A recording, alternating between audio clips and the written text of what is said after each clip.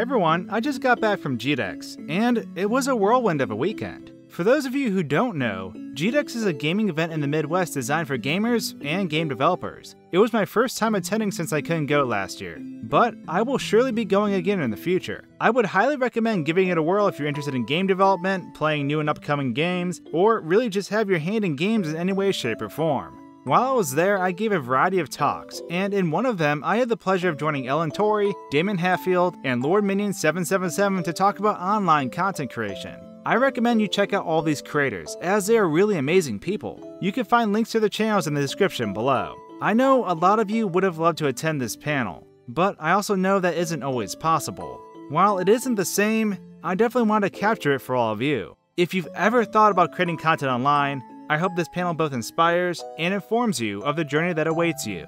Thanks for watching, and I hope you enjoy. We're going to keep this very casual, freeform. The organizers of GDEX heard that you guys had a lot of interest in content creation and questions, so we want to spend as much time as we can just answering your questions during our time here. But why don't we start by just sort of like introducing ourselves and telling us a little bit about exactly what you do and how you got into it. Okay, I'm going to jack your mic. Yeah, we got to share microphones. That's fine. We'll share. I feel like it's picking us up anyway, but go right ahead. So I am SwankyBox. I do a lot of analytical gaming content, from game theories to nostalgia-focused pieces, and I have some motivational aspects to the channel. I've been doing YouTube full-time for about a year and a half now, and a lot of my stuff that I make is very theory-focused. So anyone who watches Matt Patter, the game theorist, he's originally from Ohio, Northern Ohio. A lot of my content is very in a similar vein to that. But then I tie into some other things where I have a series called Pixel Portals, where I actually go to a lot of environments and games that were important to me growing up, because I always had this crazy sense of travel, but I couldn't do anything because I lived in the middle of like cornfields. So environments and games to me, like that was my escape. If I wanted to go to the beach, I went to Super Mario Sunshine and I would chill on the beach. That was my way of living vicariously until I could actually see these places later in life. So it's a little bit about my channel, and I'll slide this back over to Mr. Wade. Thank you. I'm Wade, LordMinion777. I've been doing YouTube for like 30 years or something. 4 years. It was actually like November 6th of 2012 I posted my first video. But for a lot of you that know me, know that I started with my friend Markiplier. You might have heard of him. He started posting videos, I think, March 2012. He and I met at a party, and his first channel got shut down for some reason, ad-related or something.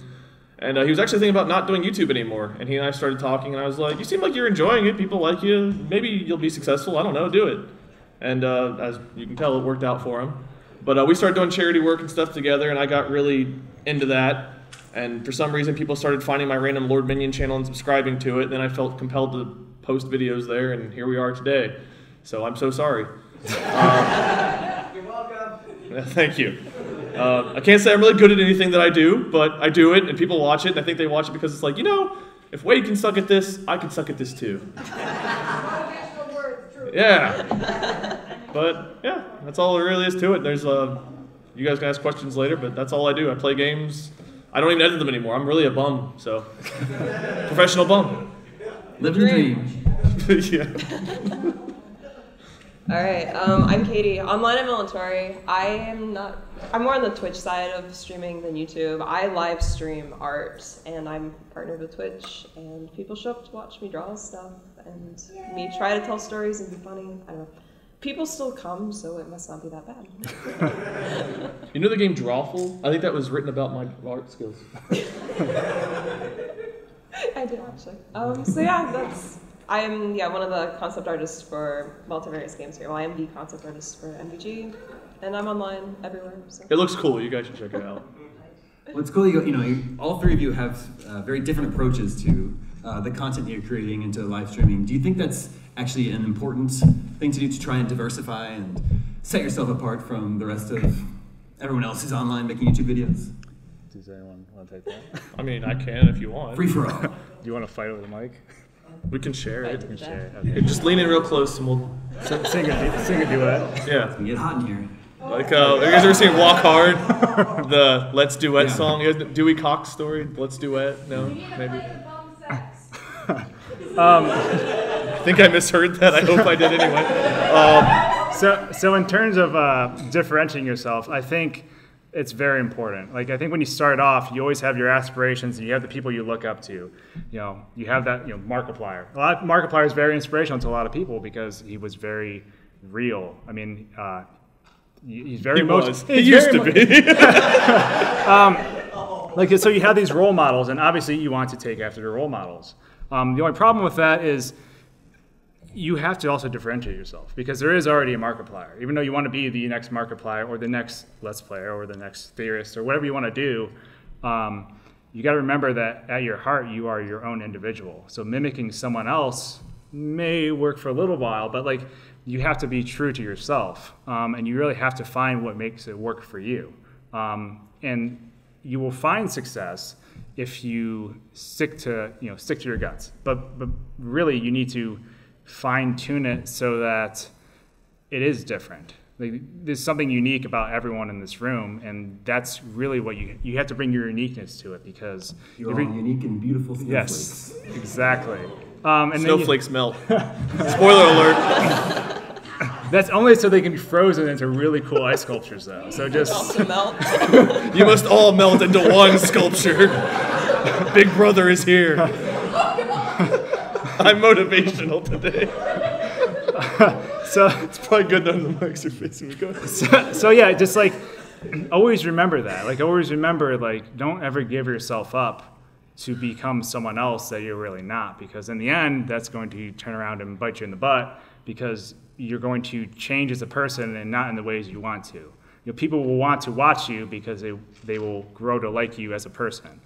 And that's always important. Just you got to stay true to yourself. You got to be yourself, and always remember why you started making content in the first place.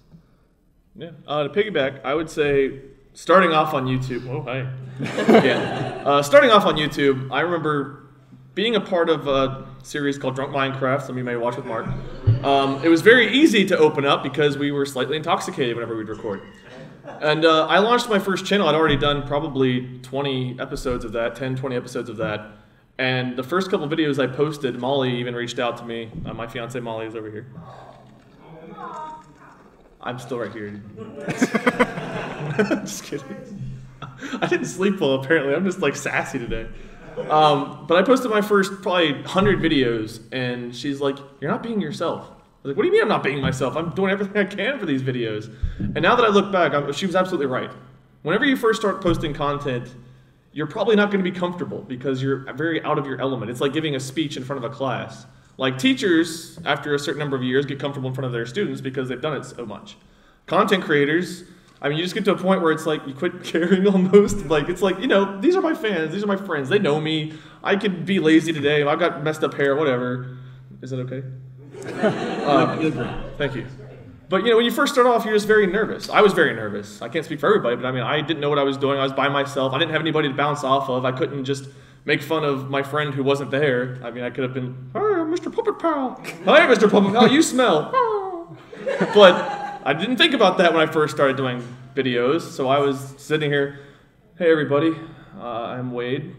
I'm going to be playing Settlers of Catan today." And I was trying my best to be there, but I just wasn't fully comfortable. And I think over time, you have to develop. It's not something you can force. You can't say, "Hey, I'm going to be me today," or "Hey, I'm going to be Mark today," or "Hey, you've got to just give yourself a chance to figure out who you are when that camera and that microphone start rolling. Because it is important to be yourself and separate yourself from the others, but you can't force that. That's something that you just have to learn to be comfortable being yourself. And that sounds cheesy, but it's very true. Every successful YouTuber I know has, over time, developed themselves. They don't put on a facade or personality. That is them. So yes, Mark is always like that. Jack is always that loud. And Bob is always that person you're like, "No, Bob would never do that." And then he betrays you. They are really like that. But we've just become comfortable being ourselves in front of that camera. You watch it.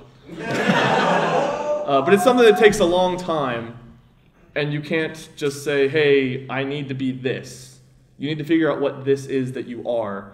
And once you figure that out and you're comfortable in front of the camera, that's when you start to flourish, because people are comfortable seeing you being comfortable.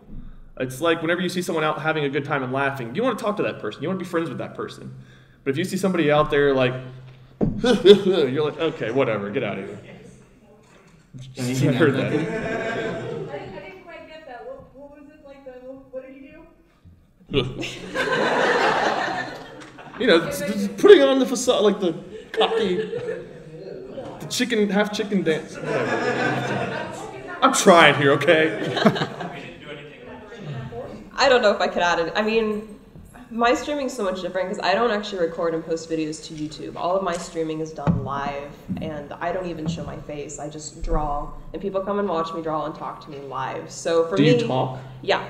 So I read chat and draw at the same time and actively talk, and it's a lot of work. But like you kind of have to be yourself. You're multitasking too hard to not be yourself. But yeah, people gravitate towards people with really open and genuine personalities. So if you're trying to stream, just treat them like friends, kind of, and people will be attracted to that.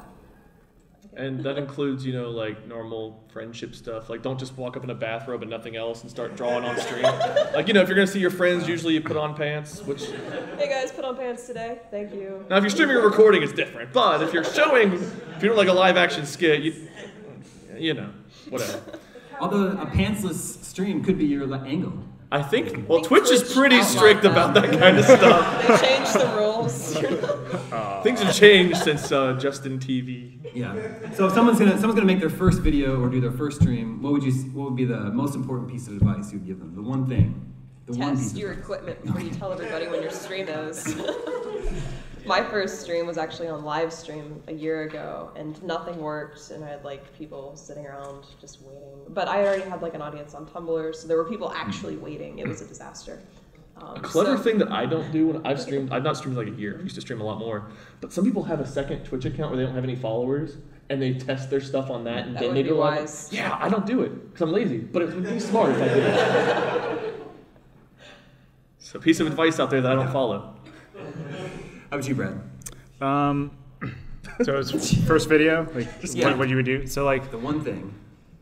It's interesting because, you know, from the difference you're going to encounter between YouTube and Twitch, obviously there's a live element to it. I'll be honest, all my stuff is produced and then put online. So I don't have the extra anxiety of clicking out, pressing the button and knowing I'm live and then hoping everything goes right. So with YouTube videos, when I first started, I took it slow because I could keep, for me, I wanted to put time and I wanted my videos to really resonate with me, but I was not comfortable portraying myself in the videos. I mean, I come from a video background behind the camera, but not being in front of the camera. So for me, starting off and taking that time and really figuring out what these few first videos are going to be, that was kind of very important, because also at that point I didn't know what my channel was going to be. When I started doing YouTube, I was doing skits. I was doing like funny things because I thought that's what I wanted to do. And it changed. It changed because I realized that they required multiple people. Those people couldn't always commit. So while taking it slow at the start, that gave me the time to really figure out the direction I wanted to take my channel. So for those first couple of videos, know that you are going to put something out and no one's going to watch it.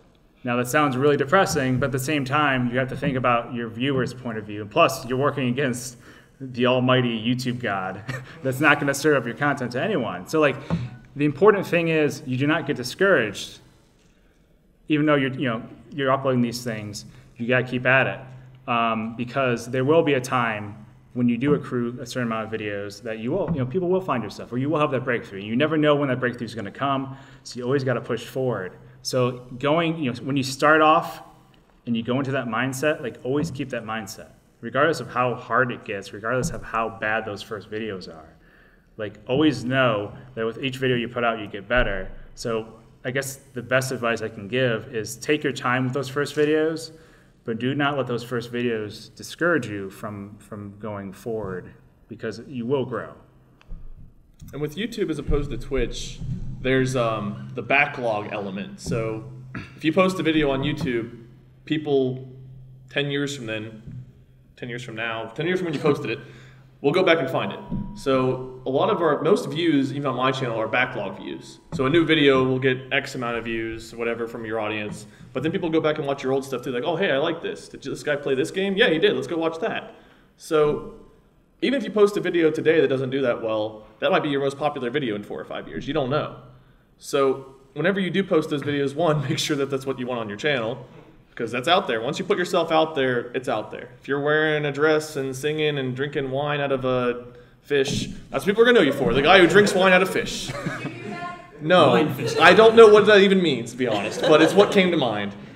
But Big wine fish guy. The audience thing's very important. He brought up not worrying about who's watching right now or how many people are watching. That's always going to be something. There's only one person on YouTube who's at the top. Everyone else will always see somebody else getting more views than them or more subscribers than them, et cetera, et cetera. There's always a bigger fish. If you say, man, if only I could get 10 views a day, I'd be so happy. When you get to 10 views a day, it'll be 50 views a day. When you get to 50, it'll be 100, 1,000, 100,000, whatever it may be. You're never going to be satisfied if you worry about numbers like that. You're always going to be wishing you had more. You'll always see this person getting that many or this person growing faster than you. It doesn't matter if you passed this person with 0 subscribers today. You're going to want to pass the person with 1,000 subscribers tomorrow. You just have to enjoy what you do. We all get into funks, periods of time where we're like, man, why is no one watching this particular video? I thought this was great. Why is no one enjoying it? That happens to all of us, but you have to take a step back and just be like, okay, listen, I'm having fun with what I do. People are coming. I'm still growing. I'm not losing subscribers, thankfully. You know, I'm still gaining 1 or 2 a day or 1,000 a day or 10,000, whatever it may be, whatever size you are. And as long as you're enjoying what you do and people can see that, they're going to flock to you. So don't worry about how fast you grow, whether you grow really quickly and then slope back down. I mean, my chart's like a heartbeat. You never know what you're going to see. Some people's charts are exponential like that, and some people steady, steady, steady. Some people take 3 or 4 years. My friend Patrick, he was doing YouTube basically as long as I was, and he wasn't getting the growth as fast because he just didn't get that viral video that got lots of views. And all of a sudden, he started taking off recently. You just never know when you're going to get that lucky break. And that's one thing about YouTube and Twitch is that sometimes it takes a lucky break. You got to be drawing something that people want to see that day. If you're drawing Overwatch and you're the only one drawing Overwatch and Overwatch is booming, people might flock to you and watch you draw Mercy or Reinhardt or something. If you're doing a game theory video and shout out to here MatPat a little bit, but you know, you start that, you do a FNAF theory and all of a sudden that's 30 million views, whereas you were getting 10,000 views before. For me, Rust, 7 Days to Die, Dead by Daylight, something like that might take off and get you a lot of viewership. But you might not get that lucky break till 3 or 4 years in. You don't jump onto the YouTube train hoping to become a millionaire tomorrow or getting 1 million subscribers in a day. It's a process. You've got channels like Jack or Mark or PewDiePie that, you know, take off. They're very, very talented people, very dedicated. They get lots of those lucky breaks early on, and all of a sudden they're one of the biggest in the world. And then you've got people that grow very steadily and very slowly. So if you go into it wanting numbers and money and fame and fortune, you're probably not going to get there because you're going to get discouraged because you're not growing fast enough. But if you go in there with a passion about what you're doing, people will see that. If you go in there and you're enjoying your Let's Plays or you're enjoying your drawing or you're enjoying cooking or whatever it is you go in there with a passion with, eventually people will find that and they'll want to see what you're doing. Now, occasionally, people on the internet can be mean. Huh? Yeah, sometimes. What? Who told you? It's true. When did that happen? Yeah, it's a new thing. It's a new thing the internet's trying. What would be your advice for dealing with jerks, negative feedback, mean comments? That's when you've made it. When someone... That's how you know you've made it? Yeah, I mean, if someone's going out of their way to dislike your video, like, I'll post a video, and within 3 seconds, it's got 1 or 2 dislikes, before anyone's even had a chance to watch the opening hello. And it's like, you know, that's 3 free views I got right there. Or people come in there like, you're never going to be Markiplier, or you're never going to be able to draw like so. It's like, people do that, but you got to think, what's their motivation for this? Probably jealousy. What else would bring someone to be like, go out of their way to be negative? They're jealous of either something you got going, the talent you have, or they're just not really worth your time. So I actually have an interesting story about that. So the thing is, like, that's very important. You have to also think about, like, you know, too often when you grow, people, you know, they see that subscriber count, like, oh my gosh, I hit 100,000 subscribers, I hit 1 million subscribers. Those are all people. Like, that's not just a number. Like, each and one of those people have their own lives, their own story. Like, that's the biggest thing I took from it was I really dove into, like, when people leave me in comments, I ask them why. I was like, well, what's your thoughts on this? And even if they respond negatively, again, that's totally fine, because I always want to treat them as if they're peers. Like, to me, it's all about having that discussion about whatever that topic is, regardless if they disagree, they hate my video, they think I'm stupid. Like, that's totally fine, that's their opinion. But the most important thing is knowing that they may be coming from a background that's completely different from you. You don't know if they're that kid who doesn't have a good life in school, who comes home and like their outlet is posting mean stuff online, which you think would be weird, because if they're having a rough time in school, why would they come home and do the same thing to people online? But it's actually a form of sort of coping with that. They do what is done to them. And when I first started and I first had my first successful video, some guy commented on my video and it's like basically the standard stuff. He went through the YouTube mean stuff. Oh, drink bleach and do all these things. And I was like, okay, well, I have the Clorox right here. But I really don't listen to the comments. Yeah, don't listen. But I asked him. I was like, I was like, hey, I agree with if this is your opinion, that's totally fine. But I don't think your vileness in these things it's really mooting your point. It's not making your point valid, because you're spitting so much vile that whatever you're trying to prove is getting lost in the sea of insults. And what ended up happening after a couple exchanges, the dude just broke down. And he wrote me this huge apology, and he's like, I have a rough time at home. It was really sad, because like he wanted someone to watch his videos, and he's like, I have no one to talk to. I have no friends. I have a rough life at home, and he's like, I just want someone to watch my videos. And so I went to his channel and I watched his videos, and like, it kind of felt liberating. Like, I was the first person to leave an honest comment on his channel. And like that, going the full journey from hater to finding peace with that person was changed my perspective on anything. Now, anytime someone leaves a hateful comment, I dive into it, because I was like, there's got to be a reason. Like you said, it could be jealousy. It could be a lot of things. Like, and also people, unfortunately, some people, we have different disorders and stuff that we're born with and we can't control, and all these things factor into our online personalities, and this stuff comes out. And like, you always got to be understanding, regardless if someone's super vile, you have to be kind. And I think that's the most important thing, is to be kind. I think understanding, ignoring, deleting are your main options. You don't want to return hate with hate. Mm-hmm. You don't want to be that person someone either looks up to and they had a bad day, so they're mean to, and then you go and berate. There's nothing worse than having someone you look up to put you down, or even someone that you might be mean to but somewhat respect. You just don't want to do that. You don't want to be that person. Doesn't matter if you've got 2 subscribers. Like, one of my coolest moments, there was a YouTuber I watched all the time. I think he has 2,000 subscribers right now. And he messaged me on Twitter one day. He's like, hey, I heard you gave me a shout out the other day. That's really cool of you. And I was like, well, I watched your stuff and I liked it. So, I mean, you didn't ask me for anything, but oh my God, he's reaching out to me. I had like 500,000 subscribers at the time, which doesn't mean anything to me as far as like, I don't feel like I'm better than anybody at that. But for him to reach out, I was fanboying over this guy. And that just shows you the way I ideally would like to see YouTube and Twitch work, is it's like, you don't have to kiss my hand. I'm not the Godfather because I hit 100,000 subscribers or 1,000,000 subscribers, whatever else. I'm still just Wade. I'm just dumber now than I used to be. I have less of an attention span. Like, sorry. But, do you like them dank memes? I still don't fully understand. Like, Molly makes fun of me for my lack of meme understanding. She tells me I should look at knowyourmeme.com more often. So I'll ask her questions like, you know that meme with the guy who's like, and she's like, just go to this website, find it. I don't feel like dealing with you right now.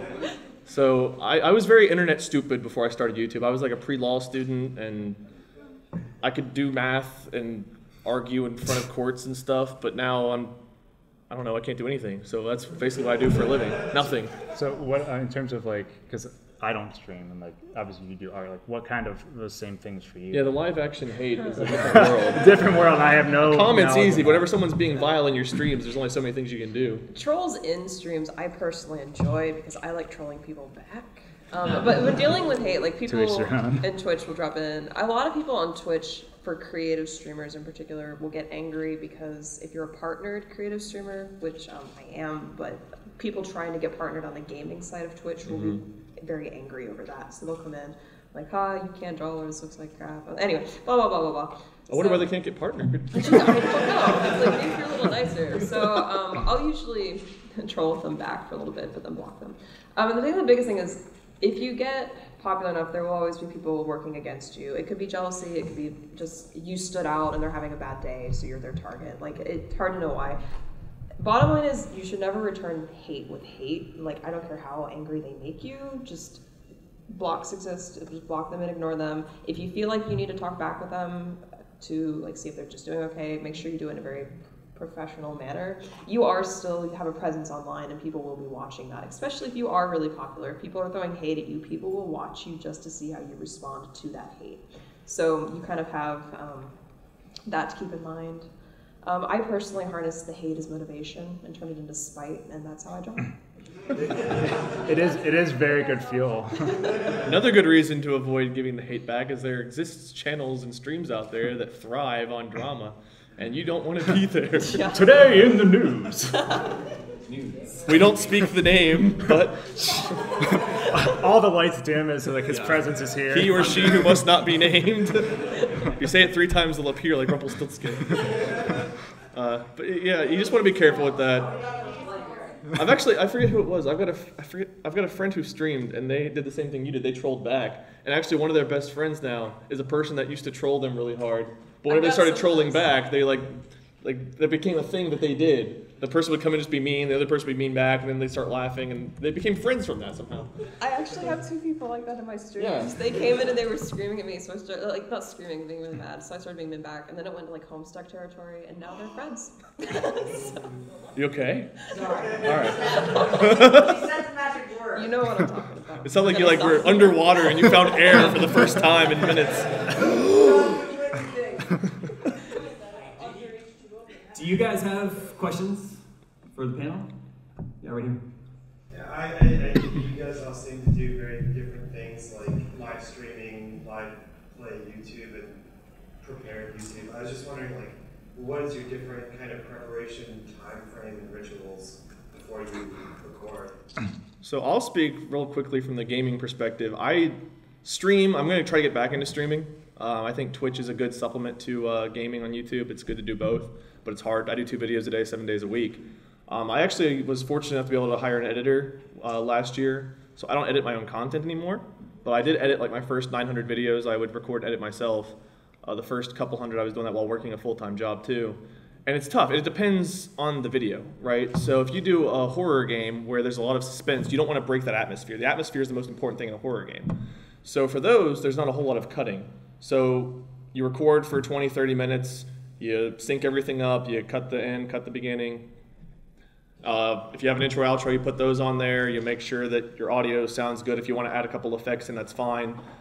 But then you do a survival series like a Rust or a 7 Days to Die where there's a lot of grinding, a lot of harvesting materials that gets really dull. So you might record for 2 or 3 hours to get a 15-minute video on that. So it really depends on the game when it comes to gameplay. I'm sure you do probably a lot more editing than I ever did. But for games, it's usually a lot easier than something like a theory video because I don't have to do much other than play the game and then cut out the dull parts, add in some other effects. I would say the longest I probably ever spent, compilations are a different story. I think I spent 24 hours of actual working time, the first compilation I ever worked on. A normal gaming video might be anywhere from 15 minutes of editing to 2 or 3 hours of editing. It really just depends on what you're editing and how long it is and what you're trying to accomplish with that particular video. Do you want to go next? Yes, I'll go. Yeah, okay. Like I said, it's a little different with live streaming art, because art in general will take several hours. Like a piece alone can take 3 to 4 hours, so it's not uncommon for me to stream anywhere between 4 to 8 or 10 hours. People drop into the Twitch stream and be like, how long have you been streaming? And we're like, at 7 hours, and it blows their minds. I'm just like, anyway. But before a stream, for me personally, you have to kind of get in like the right mindset, because it is live. Since drawing does take so long, I have to actively be talking to chat and engaging with people at the same time, and you have to be happy to do that. So it's good to like come out, get off of work and then like eat dinner, like maybe read something, just like calm down, and then have your art ready to go, start up stream, and then for the next several hours your attention should be on like your chat. Like they're taking their time to watch you, so I make sure like everybody's happy. I do some video editing. I actually do have a YouTube. I should be putting speed paints on it, but I don't have free time. But for that, it's taking the 5 hours of art and condensing it into 15 minutes of educational speed paint, which can take hours. So I don't do that as much. They're very different animals, streaming and YouTube. Yeah. Streaming really requires you to be on point with what you're saying because, you're live. If you slip up and say the wrong thing, it's out there and there's no cutting it out. Whereas YouTube, it's a lot more time investment after the fact. If you screw up during, it's like, okay, I said my intro wrong, I'll just say it again. Or then I'll probably leave in the bad one anyway because I'm an idiot like that. But, you have that option to, you commit for half an hour to a recording, whereas streaming usually you go for several hours and you've got to be on point that whole few hours. Your world is something alien to me, so please, I want to hear this too. I come from a background of actual, video production for like ad agencies and stuff like that. So I did video professionally for a living, whether I was dangling above pits of molten lava, metal, trying to get I used to do the craziest stuff. Like I would make these videos of like giant mechanical arms, like building like these stuff from like animations for like hospitals and things like that. What kind of hospital has molten lava? No. Let's stop. Those are two separate industries. Okay, good.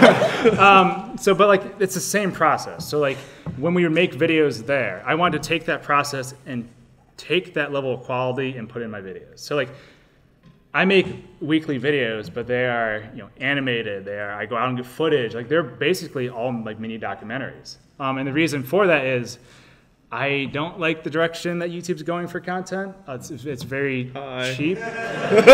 Personality stuff, awesome. However, toxicity, drama, cheap video, like all these things is like the reason why YouTube keeps getting, tightening the YouTube algorithm and forcing people to like kill themselves over making content is because advertisers are pulling their dollars away from YouTube because they don't want their stuff on this toxic content. So with that in mind, I want to, regardless of how many views my stuff gets, I always try to put my heart and soul into it. And that starts with, researching the idea. Or if it's based off of something I know, just diving back into that moment from my childhood where where those memories lie. Revisiting that level in that game, walking around it, and trying to remember the things. And you'll be surprised what you remember by going back to old places. And all that stuff makes it into the script. From the script, you do the voiceover. I use this handy dandy Blue Yeti. Record the voiceover, edit the voiceover, then you have the actual production. So for me, I don't do any on-camera stuff. Very rarely do I. I might start doing it in the future, but that makes things more difficult because that means you have to have footage and animations and graphics made for every part that you would normally be on camera. And my videos range from 13 minutes to 22 minutes. I just put out a Five Nights at Freddy's video yesterday about Sister Location that is 22 minutes long. The first 14 minutes is really, I spent a lot of time producing it. And then the second half is actually rebuttal to that same idea because in theories, I feel like the rebuttal and the discussion afterwards is just as important. I don't want to be the one source of information for that. All of this is a standard video timeline for where you're making these things. So then you have all the graphics, all the stuff you put in there. Now you're like, okay, now I gotta balance my audio levels. Make sure that like when someone's watching my video, I'm not like, hey guys, like that's a big thing. Like you don't want people to click onto your video and then you're like screaming and peaking levels because you don't. So you have to balance your audio levels. Tying music into that and finding the balance between that is difficult because people use noise canceling headphones. They use speakers. They use cheap earbuds. That's a cult for live streaming. It's too. yeah, balancing music. It's so crazy. And then on top of that, you have rendering. So rendering that takes time when you have graphics and stuff incorporating your videos. And then like with this Five Nights at Freddy's video that I did, it's rendering and then it's like, oh, unknown compiling error. It's like, okay, thank you. Let's see the details. Let's see the details on this. We don't know. So then you have to troubleshoot. Like troubleshooting, you gotta, and if you're working on the clock, knowing that if I don't get this video out by this time, then my channel is going to suffer viewership. All of this is taken into consideration for that timeline. That's why I only do one video a week. And even for the stuff I do, I'm only able to do it because I've been doing this for years and I edit like a Wolverine. Like I take two razors, I'm like it's, I have so much experience with it. I just edit so fast. That's used to be my job. I used to crank out animations every 2 weeks for, all these different industries and stuff. So my stuff is on the extreme end of things. Like it's really well-produced stuff that you would actually see maybe even more appropriate for like a screening. like in a theater or something versus actually online medium. But I always want to go back to that and have this stuff be sort of a benchmark for what YouTube can be. So while you have, and not saying that anything that they do is, no, I'm not saying this stuff is cheap. All of this. Oh, it's cheap. Mine's totally cheap. All of it takes a different skill set. Like me on camera, no. Like it's like one of those things where I could do it, but like harnessing that personality and being comfortable is also just as difficult as honing these editing skills. Like all of these things, they're all skills. They can all be taught and learned, and they all take time to develop. And like that is why like it goes back to that uniqueness factor. What you're going to do, why, you know, how you're going to differentiate yourself, because you can be successful by any of these things. And you do games, you do game scoops, and you work for IGN, you do all this cool stuff. Yeah. Like I represent kind of the other end of the spectrum where I work for a big, gaming media company.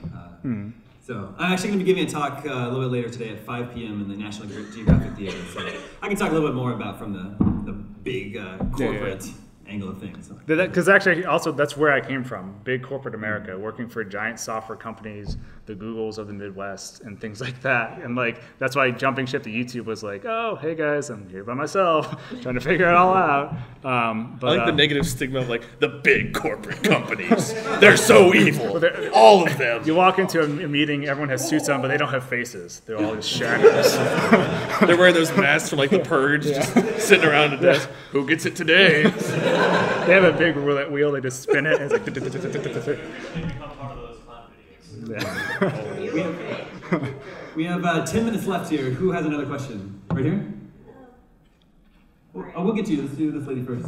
So I think a lot of things that a lot of content creators struggle with is sort of balancing a full-time job with making content enough to the point where you can make the leap to do what you want to do full-time to actually make money from it so you don't starve to death. So for you guys personally, how did you, first of all, make time while you were doing your full-time job to do this? And then how did you make that leap? Like, what kind of courage did you find to be like, yes, I can do this now? What was that process like? I sold drugs. Joking. So after the... yeah. So... It was really difficult. I worked a part-time job when I first started doing YouTube, and I was only working like 20, 30 hours a week, so it was a little bit more manageable. But really, you just have to balance how much you can do. Like, I do 2 videos a day, 7 days a week. But if I was working a full-time job, I doubt I could do it that way. You find, I guess, your best days, best times. You say, hey, I'm going to post 3 videos a week. Maybe I'll do Monday, Wednesday, Friday, or maybe I'll do Friday, Saturday, Sunday. Maybe I do Monday through Friday, I take the weekend off, and the weekend I make content that I release throughout the week. You do something like that. You just try to find, it depends on what kind of videos you're doing too. If you're doing a video like he's doing, you might do 1 video a month. If you're doing a music video, you might do 1 video every 6 months, something like that. But it really, to me, depends on what you're able to do. I tried doing 1 to 2 videos a day when I was working a full-time job, and I would come home, eat dinner, and I'd pass out. And I'm a person that can't fall asleep easily, but I was getting 2 to 3 hours of sleep a night, and after a month or 2 of doing that, I was dying. It was painful. It was rough because I was editing my own content at the time. Because when you're first starting off, you have to do it all yourself, and I was by far not an expert. Not that I am now, but learning to edit, it would take me a long time. I didn't know how to use the program I was using, so I was trying to learn, eat dinner, see people that existed in my life at one point, and make content at the same time. And when I hit, 30, 40, 50,000 subscribers, somewhere in that range, it was November, December of, I think, 2013. And I was like, man, my channel's doing well. I'm going to quit my job and go full time. And that's when I learned that December ad revenue is much better than the rest of the year. Because then January through May, it was like, I've got to pay a bill. So it was a struggle. It was a really big struggle. I would say do not quit your job during the prime time of the year. I would say October through December are the 3 best months, and the first half of January for making ad revenue on YouTube. And if you make the leap after that, you're going to be struggling for a while. But really, it's what you can manage, what you think you can live on, and produce what you can when you can. Don't kill yourself trying to do it, because if you're fatigued and not enjoying your life, it's going to show up in your content. So just a quick segue for that. So the reason also why that ad revenue dips as soon as January begins, there's a couple of reasons. Obviously, people who are in businesses are spending money towards the holidays. They want people to buy their products for the holidays. There's a lot more spending. But another part of that, which people don't really know, is businesses assign their budgets at the beginning of the year. So they're using whatever is left in that budget in December, and then as soon as January and those months roll around, everything's brand new. They have to get those budgets approved so they can actually spend advertising dollars on YouTube. Now, what that causes is you don't know when that meeting is going to take place so that they get the go ahead to run those ads. So January is like a ghost town.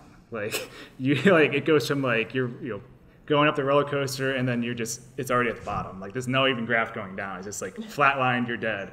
But that's part of. You're not talking about views though, right? You're just talking about revenue. So that's in terms of like he said, if he saw his channel was doing very well in December, but it can be misleading. But that's just everyone pouring the rest of their funds into that remaining year. And to go back to what you had originally asked, and how you can actually, when do you make the jump? Because that's always the scary part. And also, most people get to the edge and they do not make the jump because it is scary and because everything over there is unknown. While there is great freedom in the unknown, there's also more responsibility because everything you do, even as a YouTuber, even as an artist, you are a one-man army. You are your HR person. You are from a business standpoint, you basically, nothing moves unless you do it. So you have to wear the hats of everyone who would normally do these things. So you have to study these things. You have to do these, and that's you have to really pay attention to that stuff when you jump into it. I suggest saving. I mean, a big part of my plunge was I'm going to do this for 6 months. If it doesn't work out, I'm going to try to find another job. That's the truth of it. I did not know it would work out. I'm glad it did. But it's one of those things where I made sure I saved. I put aside. I did not splurge and buy things. I did not buy games. I did not do a lot of stuff because I saved. And I wanted to cover my expenses for those months so I could at least give it a chance for 3 months, 6 months. And then it's oh my gosh, it's been 2 years. But that was never my expectation. None of this was ever my expectation. It was a hope. But all about the planning, the aspect of it, you have to also treat it like a business. I mean, the thing is, creating content is fun, but making a living off of creating content is a different wheelhouse. It's not all, sunshine and glitter and ponies. It's actually it's the grind. Was it ever that? It could be. Oh, okay. This is my dream. Not on this side of YouTube, the dark side of YouTube. Okay, you don't stream full time. I do not. The whole working full time, getting 3 hours of sleep a night, and forgetting you have friends, that's where I'm at now. It's all downhill. I flatlined and played around the bottom. Realistically, though, I mean, for my position, I'm the only concept artist at MVG, so I don't have the option of quitting my full-time job. It's not something I want to do right now because I enjoy what I do. But at the same time, the temptation of, if I didn't have a full-time job, I could probably make full-time streaming online work as an artist. For artists, it's a little different. I'm not pushing out YouTube videos that are going to get thousands of views for ad revenue. But for artists, there's Patreon and stuff, and if you build a large enough audience, you can make several thousand a month through Patreon, which is more than enough to live off of. For that, though, you do kind of need to be pushing out content, and it would take a full-time time commitment.